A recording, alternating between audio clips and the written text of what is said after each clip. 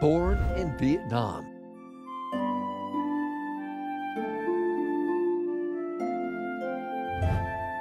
Raised in Germany. Becoming one of the youngest politicians in Germany. Holding important positions in Switzerland.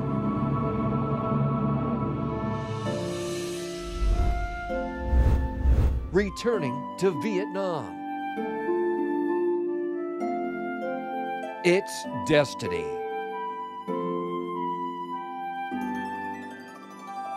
Hello and welcome to Talk Vietnam. The man you've just met in the clip has a special destiny. Starting off as an orphan in Vietnam, he came to Germany and made his way to a high position in his political career as one of the youngest Vice Chancellor and Federal Minister of Economics and Technology of Germany, and also the first of Asian background. Despite his roles in different governments and institutions later on, the destiny always led him back to where he was born, which is Vietnam. And now it's becoming a responsibility, as he said, a promise of contributing to the country's development. So what are some of the stories not yet known in his special journey?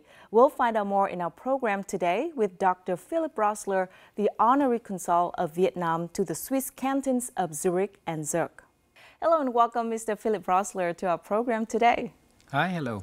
And the very first time in Talk Vietnam, so it's such an honor to have you here with us. Oh, the honor's on my side. Thank you so much. Yeah. First of all, may I say congratulations on your new position as the Honorary Consul of Vietnam in Switzerland.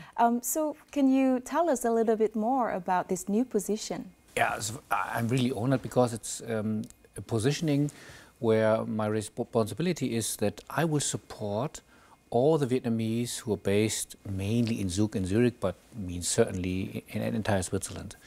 And if they have a problem, be it with the administration, be it in business, so they can come to me and I will try to help. And on the other hand, I can facilitate business relationships between Switzerland and Vietnam. And I was appointed last year, 2021, and it was exactly the year where we could celebrate the 50th anniversary of the diplomatic relationship between Switzerland and Vietnam. So it was a very important year, and I hope that I can build on an excellent relationship and foster the bilateral relationship between Switzerland and Vietnam. We are very curious, in the first place, why did you accept this new position? As you mentioned at the beginning, I was born in Vietnam and had, the chance of my life in Germany. And now I think it's up to me to give back to the next generation. I traveled way more to Vietnam than ever before. I got in touch with the startup community, with the industry, with the politicians. So it was really nice, and I saw the opportunity, the chances for this country. And I was inspired, and the people have been so open and so nice, and I was really moved. So that I decided, okay, this is my destiny. I realized it, that I have to support the people there. So I got, again, once my chance, and now it's on 100 million of peoples in Vietnam. Born on February 24th, 1973 in Con Hung, Ba Xuyen, now Suc Trung Province, Philipp Rösler was orphaned and raised in the Catholic orphanage of the Sister Divine Providence, Portio. When he was 9 months old, a German couple adopted him and brought him back to Germany. Growing up in a family with a well-rounded educational environment, he was trained to become a combat medic, like his adoptive father, a military officer. With great ability and determination, Philipp Rösler was the first cabinet minister and vice chancellor of Asian background in Germany. So now we want to go back in time a little bit, back to your childhood. You were adopted by your parents, right, in Germany. Did they tell you about your origin, your Vietnamese origin? They have had already 2 daughters, so my older siblings. And so we were talking about, but when my parents got divorced, when I was 4, I went with my father, which was back then quite unique. And when I was 6, because I can remember, and your memory starting with 6, Then he put me in front of the mirror together with him and said, look, you look different, your eyes, your nose. And so, but I don't care at all, so I'm your father, you're my son, that's it. And since then it was pretty clear that, you know, I look different. That's what a 6-year-old boy can understand if you say, look, you're adopted. But then it was the story, and I was fine with. So you stay with your father while I your stay with my two father. siblings stay with your mom? Yeah, exactly. So, and then my father was a military helicopter pilot. So, and as always in armies across the world, you have to travel a lot through the country. So I grew up, by the way, then in a military compound. Then it's not that far away to decide to become by yourself a military guy. And I want to become also a helicopter pilot. So, then I started with flying, gliding. So it's allowed. So you know how to fly a helicopter? Not a helicopter, but I have a couple of licenses for private planes, for ultralight. So, because I wanted to become a pilot as well, so I started when I was 14. So there was a passion before politics, even school time. And then I decided to join the army, but you can only become an engineer or a doctor and then become a pilot. And only two doctors are pilots in a huge army back then. And then I decided, okay, then I become one of these 2 doctors who are doctors and at the same time pilots. So it turns out it's not. Yeah, it turns out that is maybe way more in if you're a physician than being a flying doctor. However, but coming back to your question, so you learn certainly to be in your way of life sort of disciplined, hardworking, again very Prussian we would say in Germany, and Vietnamese, and Swiss, hardworking. And to be sort of persistent as well. Yeah. So was it hard being trained as a doctor? Because medical student, I know it's a really tough life. You have to learn a lot, right? You have to learn a lot. So which is sort of, let's say, not boring, but it's a little uniform. What I was missing back then was to have some discussions or some talks.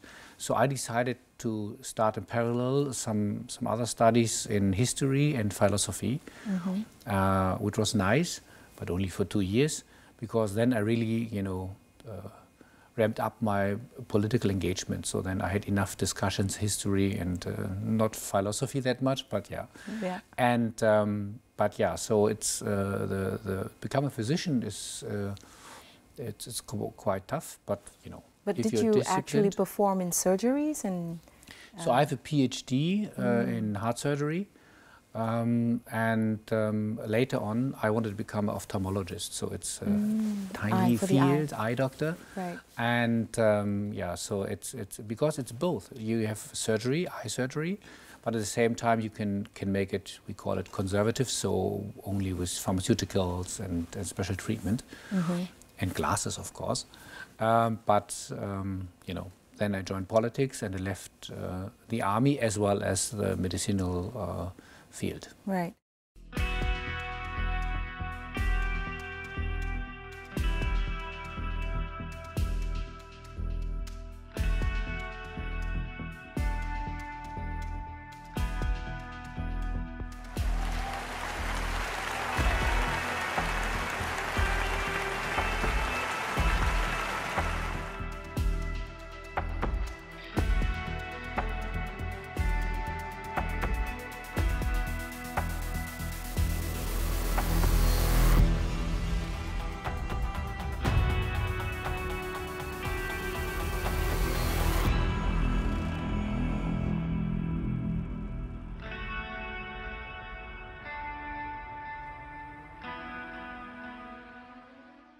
Can you share with us the significant milestones in your career in politics? Maybe the most important stuff which was triggering me was it's about leadership.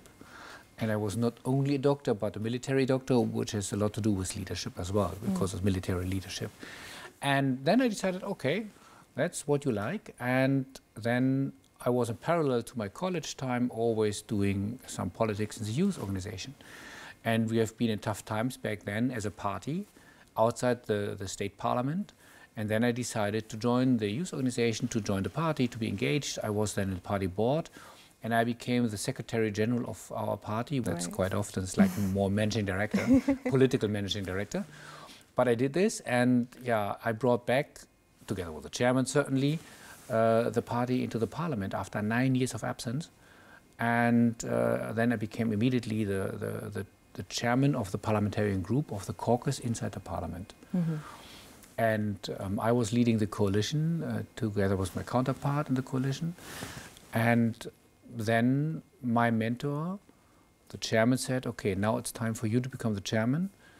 But listen, if you are the chairman of the party, you have to become minister first. And for our party, we are very economic-minded, very tolerant, but also societal questions, but very economic-minded. So he said to me, so if you would like to become chairman, my successor, then it's fine, I will support you, but you have to become Minister of Economics.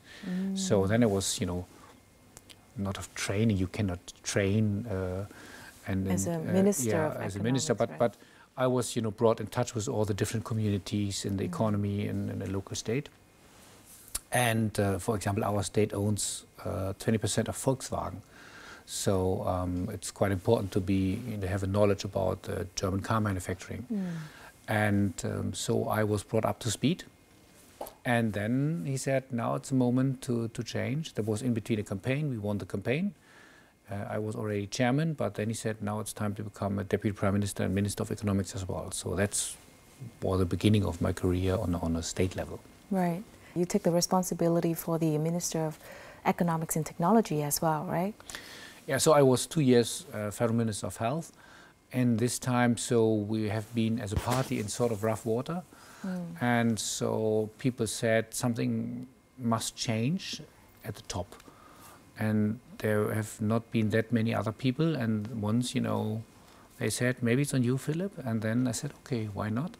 And then I changed from Minister of Health to Minister of Economy.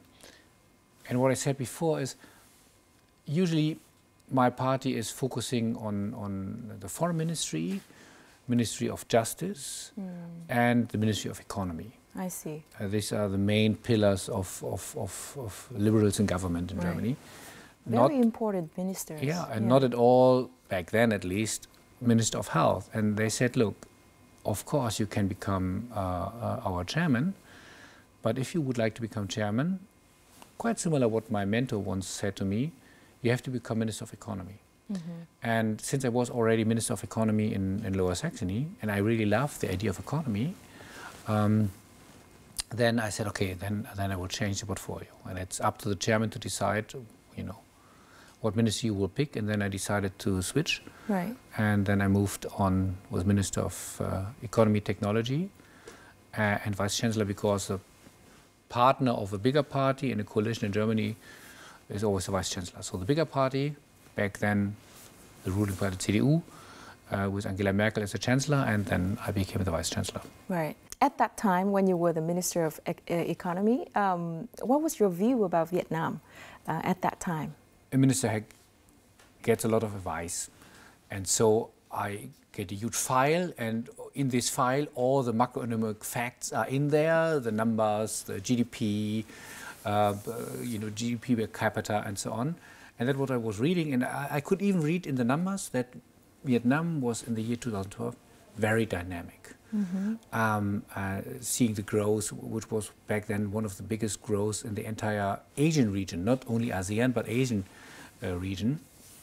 And so it was already fascinating, and I could feel that my advisor in the ministry, my civil servants, have been also intrigued and fascinated by Vietnam, you know, because before you make a trip, you invite all your people in the ministry who are experts in Vietnam or in the region, or both, and then they explain it. And it was, in difference to many other countries, and I'm telling the truth, listen to me, it's really, so they have been so passionate, and I have never seen it before with other countries, not to name them, but it was really quite exciting for me. So it was well prepared, and that was my view when I arrived here in Hanoi.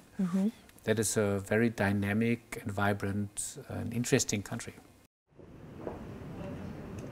Philipp Rösler's connection with Vietnam started many years ago. It began when he was Vice Chancellor of Germany. The connection with Vietnam was tightened when he was Managing Director of the World Economic Forum, and further elevated when he became Honorary Consul of Vietnam in Switzerland. Not many people know that on that path, Philipp Rösler received great support from a special woman. Đầu tiên gặp trực tiếp Philipp vào năm 2020, đầu năm 2020, nhân dịp đoàn Phó Thủ tướng Thường trực Trương Hòa Bình sang dự Diễn đàn Kinh tế Thế giới tại Davos. Cá nhân tôi đúng là tôi cũng thấy là Philipp là một con người thực sự năng động, có một cái trí tuệ rất là sắc sảo, nhạy bén. Tôi cảm thấy rằng là Philipp Rösler tình cảm hướng về quê hương, cái sự gắn bó với Việt Nam có lẽ là nó lớn lên theo ngày tháng, theo những hoạt động mà ông đã được tham gia cùng, được đóng góp cùng, hỗ trợ cùng. When Mr. Philipp Rösler and his family moved to Switzerland, at this Vietnamese restaurant, Ambassador Lê Linh Lan met and encouraged him to contribute more to Vietnam. Soon after that, Mr. Philipp Rösler came to Vietnam in November 2020. He led a business delegation of European investors, overcoming many travel restrictions due to the COVID-19 pandemic to come to Vietnam. Một chuyến đi đặc biệt trên nhiều phương diện vì nó diễn ra đúng vào thời điểm khi mà những cái biện pháp hạn chế xã hội trong thời gian dịch bệnh rất là khắt khe, rất là ngặt nghèo.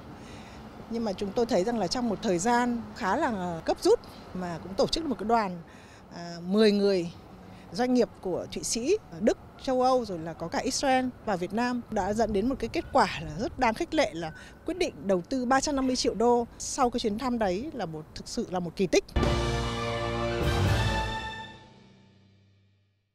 You faced some challenges to come here, I mean, during 2020. Tell me all about that, because it's, you had to overcome so many challenges. Yeah, it was before the vaccination was there, so it was really only manageable with a lot of tests. The tests have to be done in a quite specific way, and you have to realize the specific way, and it had to be documented, and the airlines were asking for the right documents, and so you had such a huge bunch of paper before you can even onboard the plane. Then you have to make a test in between, and you have your connecting time, and then you have to wait there, but with quarantine and isolated. So it was not easy to travel, but it was worth the effort to come. And there have been back then no usual operating airlines flying to Vietnam because no one was allowed to come in. So it was really quite difficult to get a flight to Vietnam. At the end we made it because they brought in certain products with planes, and so they opened some planes for passengers again. So it was sort of an adventure to come in, have these blue coats on and the mask and even the hats, everything was, isolated and protected. But given the situation back then, it was the right way of even then allowing it, and was an exception, because even back then the government said, look, there will be once a time after COVID, and we should prepare our country exactly for that very time. And we need investors for the time after COVID, so why not inviting them already now? So that was smart, but facing some challenges. But what motivated you to overcome all of the challenges like that? Yeah, again, so if you really say that's your destiny and your passion to support the country, then you would, again, would say exactly the same, that the best way to prepare the country for the time after the crisis is already in the crisis. So that's the reason why we came and say, look, and we don't know when it will be over, but it will be over once. So, and then let's prepare everything for this very engagement. And that's the reason why we brought in some investors. They could already get a glimpse of what's going on, where the opportunities, and they can use the time back home to find some investors and say, look, why don't you come with me, join up forces, join up money, and bring this money to Vietnam. Right. The easiest way to push forward Vietnam in terms of economy, but also in terms of society, is really to support the next generation of entrepreneurs. And this should be the main focus also of a business delegation. They can see, oh, because there's still a lot of money around in investors' hand. And before they go again to Silicon Valley or again to Berlin, why not going to East Asia? And that's what we have to highlight. And I hope that the community of honorary consuls or whoever is outside will highlight exactly these opportunities, particularly if we talk about 5.3 million overseas Vietnamese. Each one of them can be an ambassador for Vietnam and can say, look, this is Vietnam, this is the country where I'm coming from, I'm proud of, because look what's going on there, and why don't you invest there as well? And certainly they themselves can say, look, now it's the right moment to come back and to share not only my network but also my business with my home country. Actually, I quite like the word leapfrogging that you kept mentioning. And you think that the action plan for leapfrogging relies on technology and also startup, right? And startup actually plays a very important role, right, in your agenda. So can you share more about that? I've been particularly inspired by the startup community. I brought them together with some startups here in Vietnam, and also in my capacity as a chairman, what I mentioned from Vina Capital Ventures, I brought once our Vietnamese startups, around 20, to the Silicon Valley. Okay. And guess what? Vietnam has not the honorary consul, a real consul general in San Francisco, and an entire team, I think 5 people or so. Right. And they promised to support all the Vietnamese who are going abroad, going overseas. And when I was a minister, I created a so-called German Silicon Valley accelerator. Again, what I mentioned, the bridge between Berlin, Düsseldorf, Munich and Hamburg, and the Silicon Valley. Right. And we sent them for 3 months to Silicon Valley, and then they're coming back, and maybe another 3 months. So, and that's what my dream is after COVID for Vietnamese startups as well. Because they have been so fascinating from the entrepreneurial spirit. Dr. Philipp Rösler considers investing in young people as his top priority. For him, the startup community in Vietnam has many advantages to go global. But what they lack is a bridge. Therefore, during his meetings with Vietnamese startups, when he was the managing director of the World Economic Forum in 2016, in addition to inspiring young people, he emphasized his mission to Vietnam. That is, to support Vietnamese startups to go global. Thì anh Rösler cũng đã chứng kiến và thúc đẩy cái sự hình thành của mạng lưới đổi mới sáng tạo thủ đô. Trong đó bao gồm 17 trường đại học, 4 hội sinh viên Việt Nam ở Anh, Pháp, Mỹ, Úc, kết nối được 154 quỹ đầu tư mạo hiểm ở trong khu vực châu Á Thái Bình Dương với 783 startup. Và từ đó thì những cái khoản đầu tư đã được hình thành và tổng giá trị nó lên đến khoảng 1,7 tỷ đô. Và rất nhiều trong số đó là nhờ vào cái sự kết nối và hỗ trợ từ phía anh Rösler. Nếu không có tình cảm và nếu mà không có những cái sự trân trọng về nguồn gốc gốc gác của mình thì chắc là cũng khó để có một người nào đó mà dành được nhiều thời gian cho cái cộng đồng khởi nghiệp Việt Nam đến vậy. Dr. Philipp Rösler also joined Vina Capital Ventures as chairman of the advisory board to help bring more capital into Vietnamese startups in different fields. Over the years, I have tried to convince Philipp that his root is in Vietnam. I think it's important that we all contribute to the growth of Vietnam and help the people of Vietnam. With more frequent trips to Vietnam since 2016, Dr. Philipp Rösler is acting as a bridge to Vietnamese startups to go global. You are actually an inspiration to the Vietnamese startup here in Vietnam because they all mentioned about how you help inspire them. Yeah. So what was your impression when you met and talked with the Vietnamese young startup? If you realize that your destiny is to help the country where you have once been born, then you identify and realize, okay, that could be maybe the economy that gives opportunities to all the people living here to have a prosper life. And then if you say, okay, what does it mean? Then you realize, oh, maybe that's the startup community and the digital industry and the technology.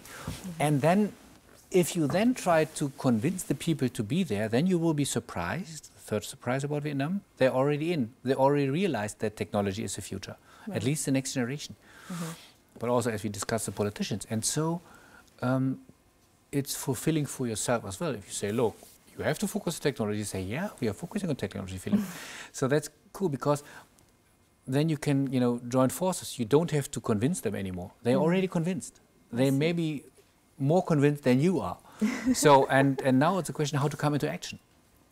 And then we identified, okay, you need some more investments. Right, right. Identified as a challenge. And the politicians, back then Prime Minister Phuc, realized, okay, yes, let's make it easier to bring in foreign direct investments, particularly to startups.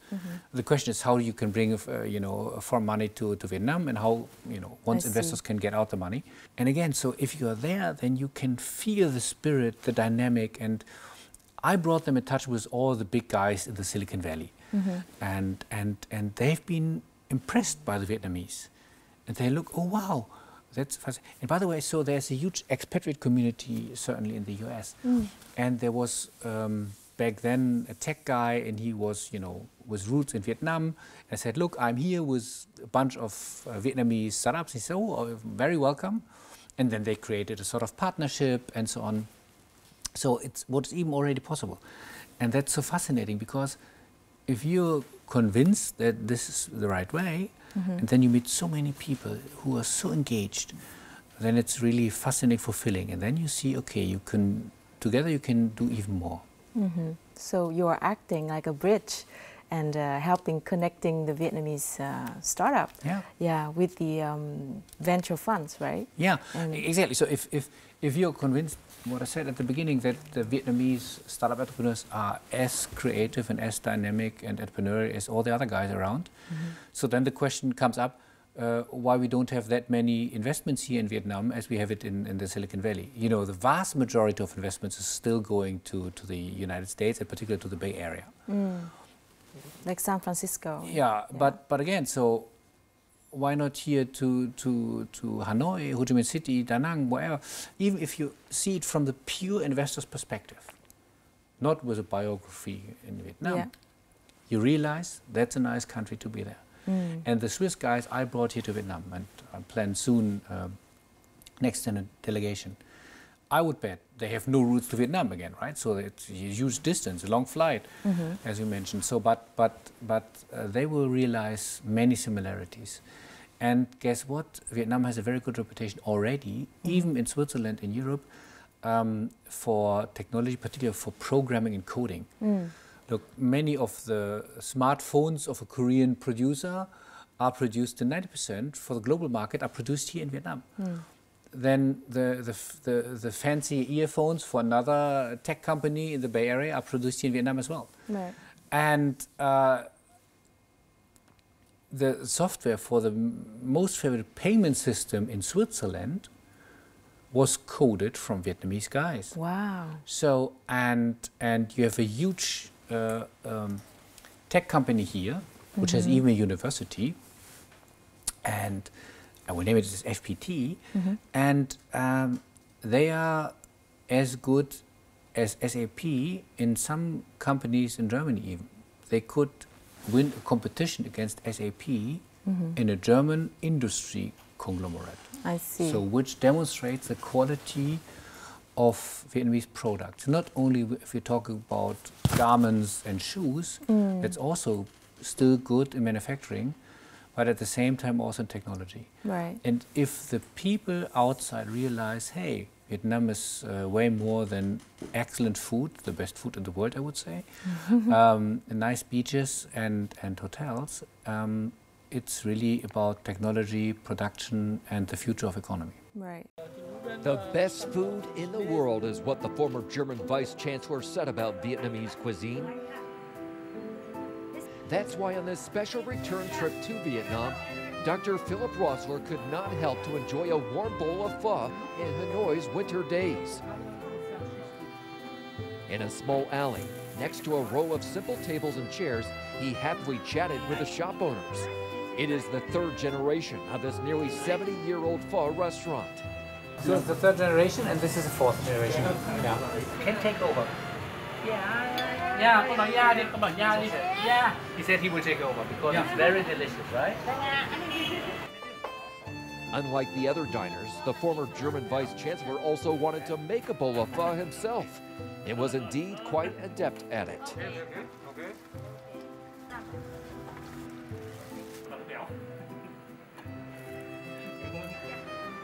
Squeezing in a small alley on Ding Ting Huang Street, climbing each step of the old stairs, Dr. Rösler entered a space filled with an attractive scent.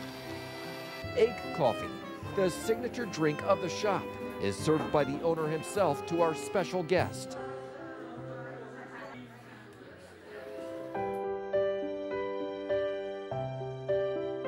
Together with 60 Vietnamese from all over the world, Dr. Rösler attended the Xuong Hui Huang, or Homeland Spring program, for the first time.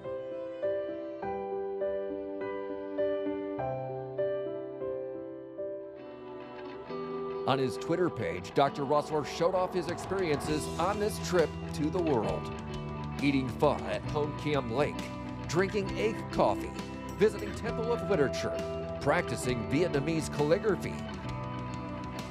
Dr. Rösler may not be familiar with the writing technique or the style of the calligraphy K. Huang that he received from the young calligrapher Nguyen Thanh Tung, but he completely understands the meaning of this word.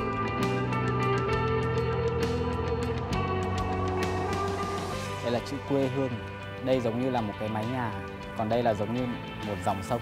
Đấy là hình ảnh của quê hương Việt Nam. Thank you, Professor. It's so nice and beautiful.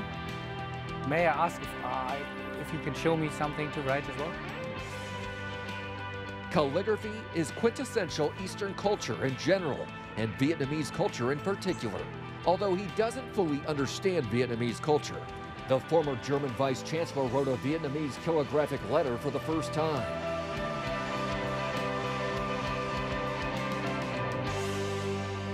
So, Philipp, we are now at the lake, the Hoan Kiem Lake. And this is also your first time in Vietnam experience the atmosphere right before Tết holiday. Yeah. How is it going so far for you? It's really amazing. So, it's for me the first time that I'm here, as you mentioned, and I never have seen the preparations for Tết, the buzz around Tết, and the emotions and the happiness around. And it was really moving for me to see, but also to learn from all these people about their personal stories and experience and preparations for Tết, or even to realize that it's a real family event. And you also practiced calligraphy at the Temple of Literature. How was that experience? There was also fascinating stuff. I've seen it quite often. I always wondered how it works and how it comes together, the different swings.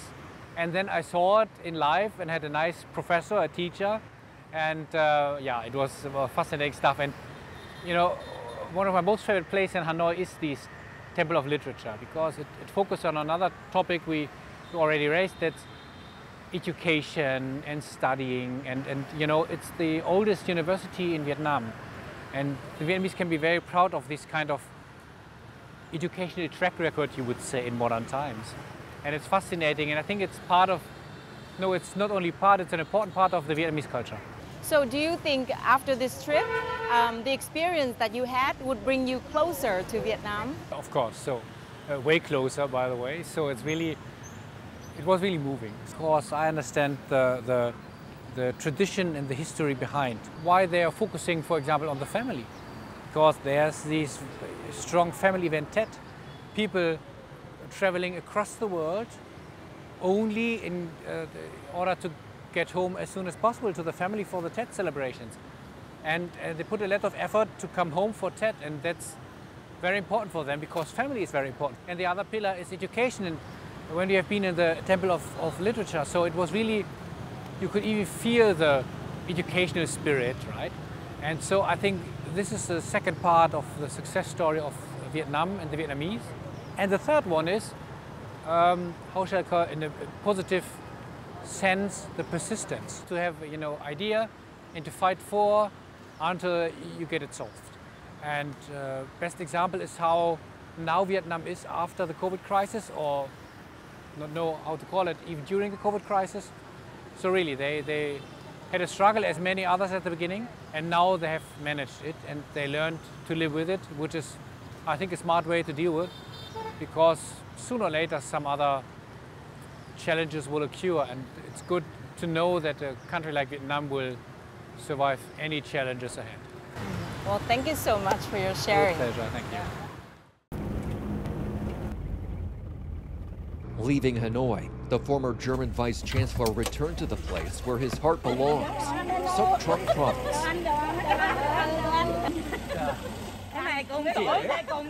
Em Philipp Rösler này chưa bao giờ nó trở về đây, cho nên đây là lần đầu tiên em cũng có phước là gặp cái gia đình giáo dục rất là tốt. Ba thì là cái người thuộc bên quân đội, cho nên giáo dục em theo cái kiểu quân đội. After nearly half a century, the boy finally returned with a lot of emotions. It was a song, but it turns out that it was, our fathers, the most famous prayer in Christianity. But I was, even without this knowledge, in that very moment, I was really touched. When they were holding my hand, it was so cute and so nice and felt so cozy. It's what they done certainly for me, but it's not only about me, because during my time, even in this very orphanage, they told me that they had passed 3,000 babies, right? And even if many of them not ministers or doctors, whatever, but they should be grateful as I'm grateful to them, and they did it without having in mind, once you will become maybe vice chancellor in Germany. Others said, look, it's our love, and we would give it to the babies. And they were in a difficult situation, and they did it, and never asking for something getting back. Sister Marie Denise Do Ting Dong is 75 years old. In 1972, she was a teacher at the Divine Providence School and then worked as a nurse in the hospital. The old school is now gone. The old people are also gone. Sister Dong is the only nun who used to work here who is still alive and has remained attached to the monastery all these years. Căn nhà này đó, nó có từ năm 1888, tới nay là nó hơn 130 năm rồi. Cái nhà ở dưới á, thì là để các cái lớp học, còn ở trên lầu á, là nhà ngủ của các em. Lúc đó thì khoảng chừng hơn 100 em, cho tới cái thời điểm 1973 đó, nó cũng mở rộng ra để nhận các em ở xung quanh nữa. Thường thì từ khi mới sanh cho đến 2-3 tháng thì là nhiều, còn lớn hơn 1 tuổi, 2 tuổi cũng có. Before leaving the orphanage, the 9-month-old boy used to live in one of these buildings here. Although he has absolutely no memory of this place, his emotions were still very special. What was the case and how was it looking 48 years ago when I was there? It wasn't the same situation as the young girls are as of today. It was even more moving. It was not only your own memories, your own feelings, but also to see what happens now there with the kids. So it was double emotional.